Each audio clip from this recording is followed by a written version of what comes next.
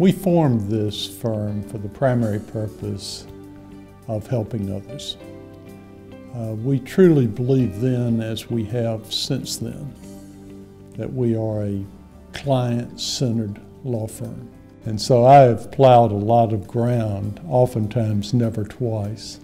But I think it's that breadth of experience that has continued to excite me in the practice of law after 42 years. I am more committed today to this firm and to our clients as I have ever been. And I intend to do that as we move forward in the future.